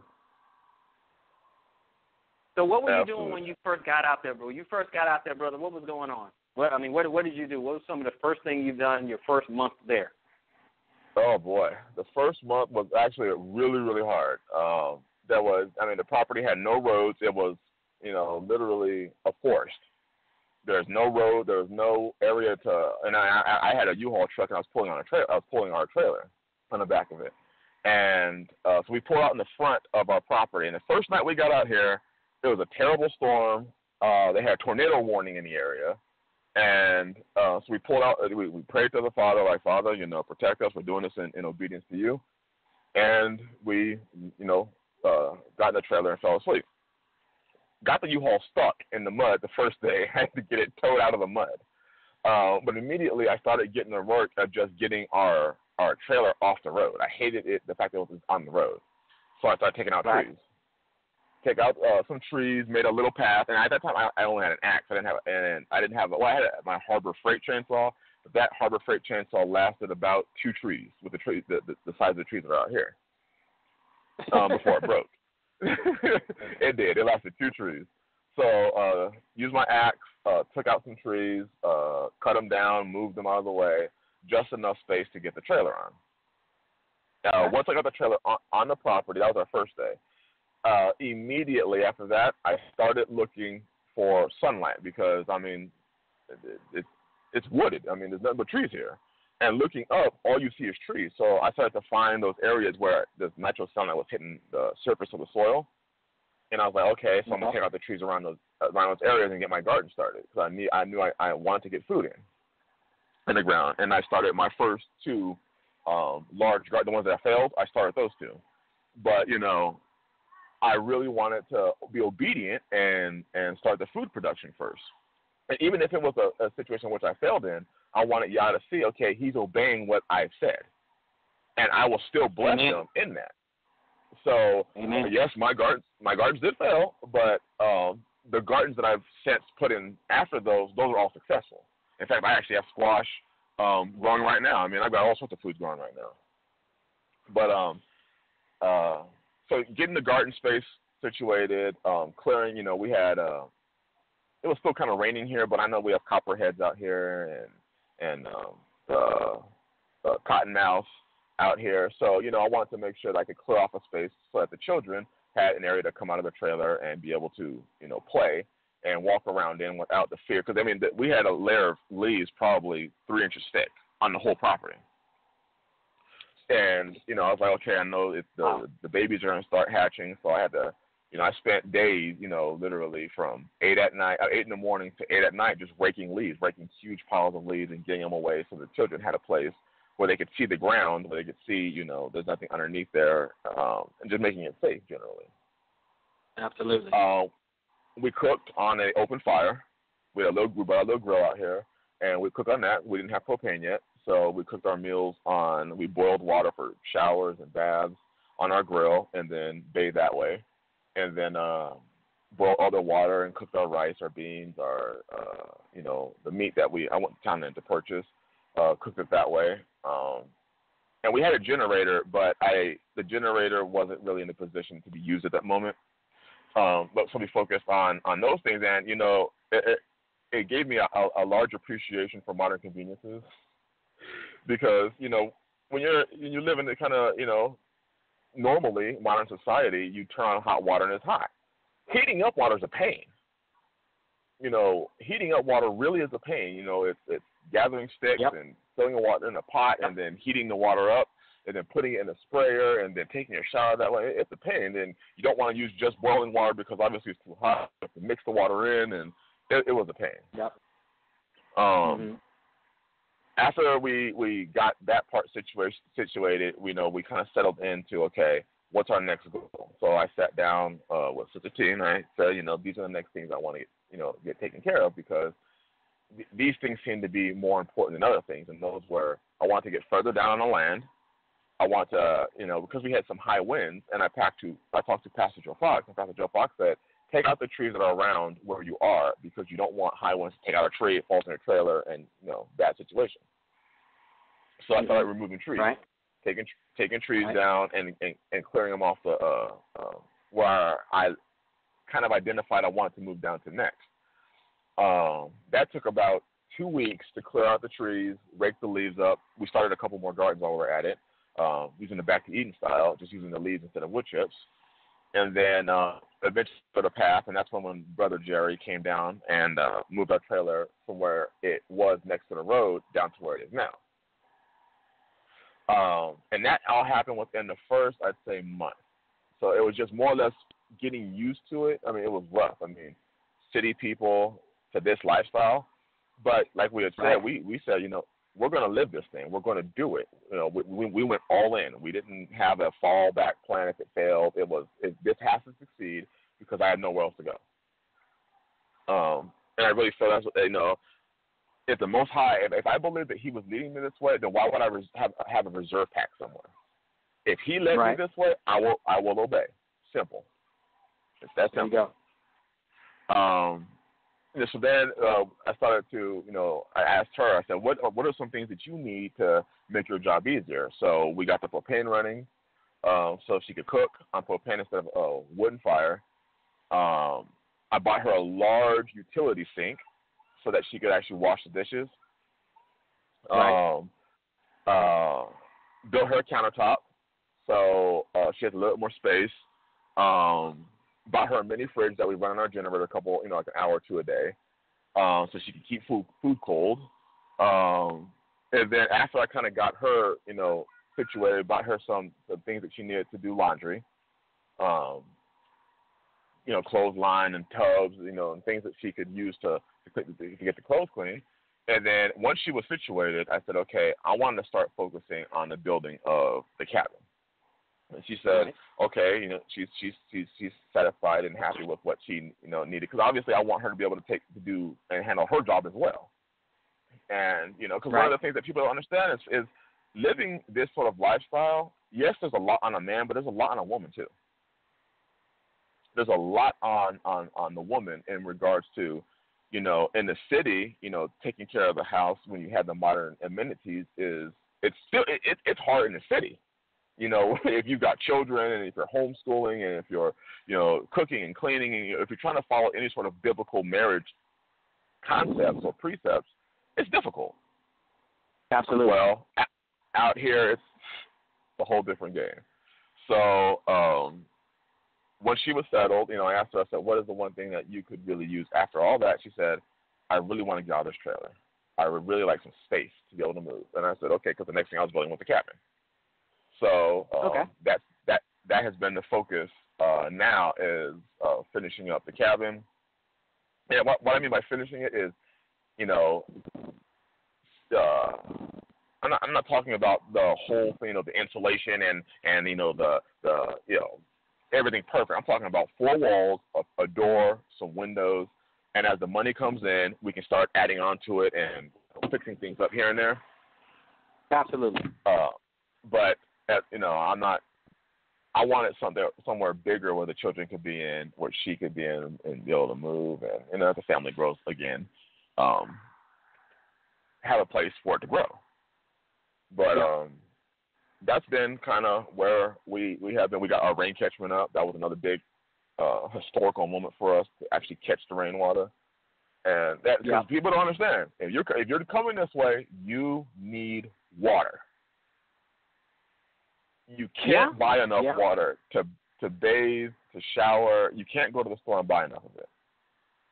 You need water. Yeah, brother. That's going to be a huge challenge because, I'm way out here, out in Arizona. So that's gonna be a challenge for me, that whole water thing. But, I'm going to try to, with the blessings of Yah, I'm going to try to meet that challenge. Obviously, the ultimate goal is, to dig a well, but, you got to get it at a reasonable price.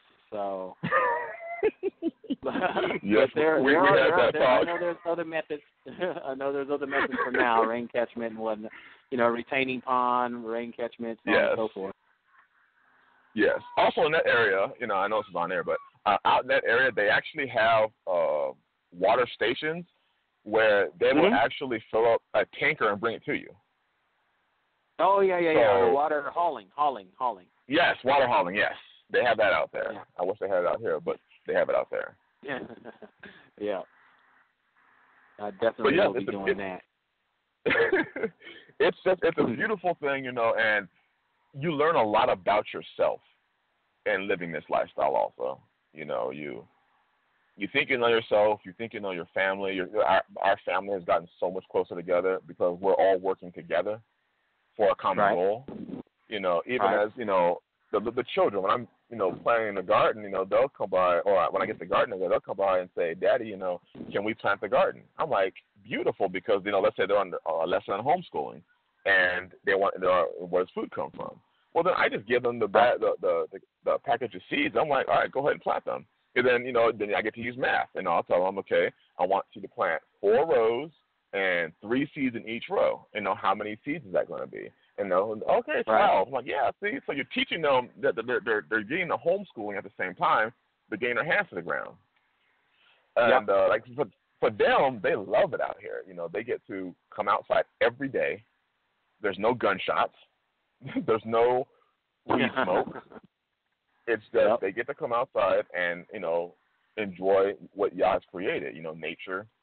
They've seen frogs, they've seen snakes, they've seen birds, they've seen deer. We have a lot of deer out here. Raccoons, skunks. I mean, there's everything out here. And they get to experience it that they've never got the opportunity to experience before. Yes, sir. Sister T, her eyes are just wide open every day because she's seeing things that she's never seen before. That you hit it right on the head, man. I love that. The homeschooling, man, we got to do that. I'd love to do more of that. Believe it or not, I got a young one about to go into high school actually. So. Oh wow. Yeah. But next year, next school year, gonna go into that. Yeah. So. I'm like, my goodness. So we'll see. Yeah, that's a story for another time. That's just some scary stuff when you have kids, man. That's just scary. So no, you are just enriching, the listeners, especially the ones are just kind of starting off and just trying to figure out what they can do or what they should do, and I think it's very encouraging. I think you gave more than enough reasons, to do it, because you already know that the reward, towards the end, and not that there's a complete destination. I mean, we'll be, like I said, it's a lifestyle, so you're going to be doing it until we die. But the reward, excuse me, is going to be so worth it, so worth the sacrifice that you've already put in, let alone, the sacrifice you're going to be putting in going forward. But you know what? We both have a vision. We know why we're doing it. We know where we want to take it. Before Yah, takes our breath. I mean, we know tomorrow's not promised to us, but we know where we want to take it. Yes, sir. So I definitely want the audience to kind of glean from that and say, hey, you know what? It is going to take sacrifice. So what I want to do, brother, and first and foremost, I appreciate you being able to get on the phone and really kind of hammer home, some prepping 101. I think we definitely covered some of that. a prepper's mindset, just having a prepared mind. I definitely think we covered that. And then, like you said, the getting started, the first year in prepping, the getting started, the stuff like that. I think some of the key takeaways is when you had said, look, you're not buying all your preps at one time, okay? You're not going to buy it at one time. But when you go, you buy a bag of rice, guess what? Buy an extra bag. One to eat now, one to put to the side. You see what I'm saying? So, and like you said, after about 10 trips, look how much prep you have, and all you did was do the same stuff that you've been doing. You just got a little extra to go for your prep. So I think that was a beautiful tip there. That was definitely a beautiful, awesome tip. Because you're right, everyone kind of they make it overwhelming for themselves. Yeah. They make it like way too big a deal. It's like, okay, buy 2 big heavy-duty flashlights and some batteries. I mean, and that's just off the top of my head. You know what I'm saying? Yeah. You can do it. Just anything, just anything. Buy anything. Do something just to get your feet moving in the right direction. Don't get overwhelmed with it. Like you said, trying to do it at once. Oh, you know what? When I save up $20,000, then I'm going to buy all my preps. No, it doesn't work like that. It doesn't work like that. It's piece by piece, step by step. So you definitely has enriched the people there, and you certainly blessed me with that. With that scripture, because I told you that really changed my mindset. Because the first thing I was thinking about, I'm gonna be honest with you, the first thing I was thinking about was shelter. That's the first thing I was thinking about. And then you hit me with that scripture, and then I was like, whoa, wait a minute. I'm not gonna go against biblical wisdom. I mean, the Most High said that for a reason. He put that in there for a reason. I'm not gonna go against that. So it completely changed what I was gonna do. It completely changed my priority list. I said, you know what? Now when I go out to my land, I'm working on gardens. You see, I'm working on chicken coops, gardens, things, everything that is without, as the Bible would say. Everything that's outside, I'm going to be working on those things. And you know what? That works because since I'm not on my property 24/7, I can do those type of things and I won't have to too much worry about people taking anything if it's just a couple of pieces of wood that's marking off my garden. Not that big a deal.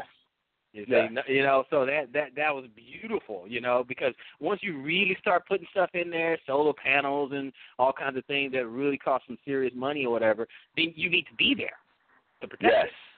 You got to be there. And since I'm not there right now, of course, I'm working on it. But since I'm not there right now, I don't want to put those type of things in there if I can't watch it, if I can't guard it and protect it. So that scripture really blessed me, and I saw one of your videos on the Following Yahshua YouTube channel. So if you guys don't know that, definitely comment, rate, subscribe to Following Yahshua on YouTube. And you were giving you were just talking, on one of your videos, and you had brought out that scripture, and it was nonchalant, and I was like, whoa, wait a minute, I had to pause the video. I was like, what? I was like, slow down, brother, hold on. You dropped a nugget. Don't just drop it in my lap and walk away. Hold on. You just going to give me some drive-by scripture. What are you doing? Hold on. Wait a minute. Pump the brakes. This brother here. I paused the video. I had to go grab my Bible. I say, what did he just say? Wait a minute. Let me read this. I said, I said, oh, okay, you're just going to drop some jewels like that and just, okay, all right. Okay, well, you bless me. I'll take that. Praise God. I ain't too proud to. Praise Oh yeah. I did not know that. I just looked. So it really did just change the way I was looking at it. I said, you know what? Let me reprioritize, and it blessed me. It really helped me in my situation since I can't be on the land right now, but I can visit it and stuff. But yeah, it's definitely going to have me do things a little bit different. You were talking about skill sets. I'm not a carpenter. I'm not a carpenter. Yes. But guess what? Yes. I will grab a hammer, some nails, give me a drill, whatever, and I can take instruction, which is one of the other things I'm going to do. I'm going to visit PJF pretty soon here. I got to make plans to go and visit him so that I can be mentored in that type of thing. Because, like you said, hey, skills are going to be pretty valuable. I mean, I didn't work on. You know how to work on cars. I haven't worked. The only thing in cars that I worked, I'll be honest, I worked on brakes. Okay, I can work on brakes, but but I haven't worked everywhere on cars. I just worked on the brakes. When I worked at it was just a brake shop. It was a brake shop. They didn't do everything on cars. They just did brakes and alignment. That's all they did. So so I can do that. Turn some rotors and drums, and and switch out some shoes and stuff. I can bleed your brake system, stuff like that. I hadn't done it in a while, but I did it. I did it. So I that kind of stuff. But definitely want to get my skills up. With that, and I'm just sharing, and I'm just saying that because I want to kind of give the listeners an idea of people being in different places in their prep. Yes. You see, I didn't want them, hey, I call myself, Israelite prepper, call my show the Israelite prepper and stuff like that. But that's not because I got 30 years in prepping and I know no. I go to mentors, I go to peers, I talked to you and I, we met, YouTube, we got on the phone. There's some kindred spirits. We're serving the same Yah. And I said, okay, this brother is doing. I talk about it. You talk about it. You're a couple steps ahead of me, which I'm not ashamed to admit. And I said, you know what? I can learn a couple things from this brother. This brother, he's doing it. He's not just talking it. He's doing it. Yeah. And so I said, I definitely want to lock arms, with a brother. Like that, so definitely get your skills up, get mentored, get mentored about something. And then you've been a big proponent of being mentored, being a mentor and being mentored by someone who's done it before you. You want to talk about that a little bit? Yes. Excuse me. Well, same place you're going, Pastor Fox. I went there and was able to, put my hand on the plow on the land, and he's, I'll say he's experienced. He may humbly say he's not, but I say he is. And the ideas that I've gotten from him, and watching how he built, watching what he did, watching how the systems that he has created, and there's another brother who is he has a YouTube channel, Off Grid Victory. He's also within the Ozark area, Okay. He's off grid, and he has his own way he's doing things. So it's like I've been able to fellowship with him and see his property. So what happened is as I watch these brothers who they're serving Yah, they keep the commandments, they're doing this, they decided to come out of her my people, and they all have their own little spin to it. That nobody's saying my way's the right way, you gotta do it this way. If you do it the other way, it's saying it's wicked. They're not saying that. It's hey, we're doing it this way. Sure. We're doing it this way. There's ways that I'm doing it that I guarantee you is not the best way to be done. It's not the best way to be done. Right.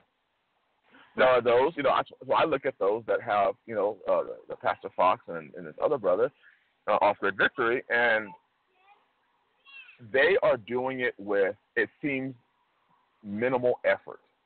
It almost seems like they were meant to do this thing. Wow. Their experience, their knowledge, and their humility. They'll even admit the mistakes that they've made and how they would do it better. So it's not like I made this mistake, but I'm not going to tell you why I made the mistake so you can make it too. No, they'll tell you this is what we did. If we could do it different, we would have done this instead. And it's just like, wow. So they're really interested in you learning from their mistakes. And you being successful. That's a true teacher. Yeah, that's a true mentor, a true teacher. Yep. Yes. And I've experienced that, in both their places. Them sharing the information and giving me the information and then telling me, but don't do it that way. Do it this way instead. This way probably works better for your situation. And it's just like, wow, they really have a love and want to see you succeed in it, because in reality, there's not many people who are of the faith who are choosing to walk this way. Yeah, because it's really dying to your flesh. You have to die to your flesh. But Yahshua's already told us to do that. Yah's already told us to die to our flesh. Absolutely. But it's that really dying, brother. It's like you know, all the things that you are so used to, you know, television and this and that, it's not there. And I'm not saying that everybody has to come this way to be a prepper or live, you know, off grid or whatever, you know, because if I had it my way, if I could, you know, if I had the money to do it, I mean, sure, it'd be nice to have electricity 24 hours a day. Oh, sure. It'd be nice, you know, it'd be nice to flush a toilet. But the reality of it is these men really, it's like they want the first ones to do it. But in my mind, they're pioneers because one, you can find them on YouTube, and they chronicled their journey so that you can participate with the journey with them and understand and see it and watch them as their house was nothing and now it's something, and watch their gardens, you know, come from nothing to something. And it's very powerful and it's empowering because it's like, wait a minute, if this man, you know, and all due respect to Pastor Fox, but if this man is almost is you know 20 years my elder, and he's doing it, what am I doing sitting here? Yeah, what am I doing it does. Sitting here? Yeah. You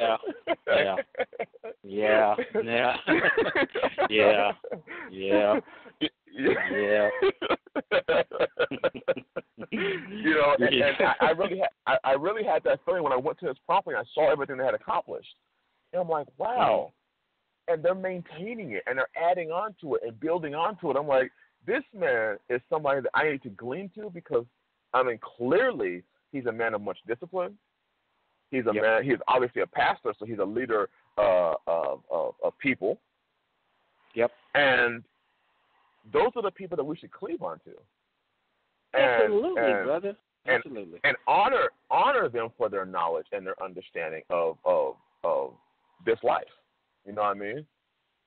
I can't give them enough credit, and I know that both of them don't want the credit. You know, though. You know, you don't have to put us out there like that. But it's an honor for me to be able to call them pastor, brother, friend, and know that they have your well-being in mind.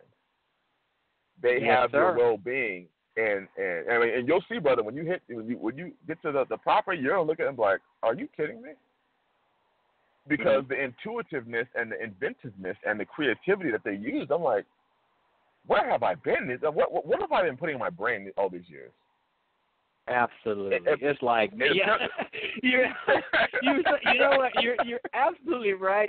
Because you know what? It gives you the feeling that you have all this garbage information, useless information, and then they're bringing you something that could help sustain you and your family. You're like, man, I wasted so much time on useless information. I got all these sports statistics in my head. You know, I'm like, oh my goodness, you know, and I'm not picking on anybody because I'm a football fan, and you know, I'm like, okay, I mean, you know, I know how many, you know, Super Bowl rings this guy has and all that crap. I'm like, come on, that's not gonna feed my family. It's just not, you know. Oh my gosh, this is deeply edifying. We got about 3 minutes left on the air. 3 minutes left on the air. So what I'm gonna do is I want you to go ahead and give some parting last words, and then I'll close out in the last 3 minutes. Just kind of, you know, just some words of encouragement, just some tips. You know, hey, if you're gonna do it, you know, things like that. But I'm gonna go ahead and let you have the floor for about 2 minutes, and then I'll just close it out for you, brother. Go ahead. Well, I'll just say this, really quite simple. If you're going to do it, set your mind to it and do it. Don't, you know, go half-ass. If you're going to set your mind to this thing to do it, do it. Do it wisely, do it with counsel, do it with instruction, but be about it. And the last thing I want to say is you can actually do it. You can actually do it, whether it be prepping, whether it be moving off grid, whether it be homesteading on the grid, whether it be growing a garden, whether it be working on a car. You can do it. You can walk this faith out. You can be an asset to Israel, an asset to your brothers and your sisters. You can do it. Amen. Amen. Well, praise God. And I hope everyone has been absolutely, edified and got something out of it. Got some tips out there, got some first steps out there, has an idea that they want to get the right mindset into it and get the purpose and the reason why you would move forward in prepping if that's exactly what you want to do, okay? But you can start from where you are, like the brother said. If you want to do it, you can do it. It can be done. I mean, it can start as simple growing herbs in your windowsill or something, just grow something, get that experience of looking at the process. That'll kind of help you with this instant gratification. It'll break you out of that instant gratification. Have to, grow something to let nature take its course and see, what works, what doesn't work, and things like that. So I think that's hugely valuable, and you'll be an asset to you and your family, and you can be an asset to Israel. So this has been the Prepared Mind, Prepping 101, and the first year. I appreciate you, brother, for, sharing your journey with all of us. Always good to have you on, and you're definitely coming back. We'll get with everybody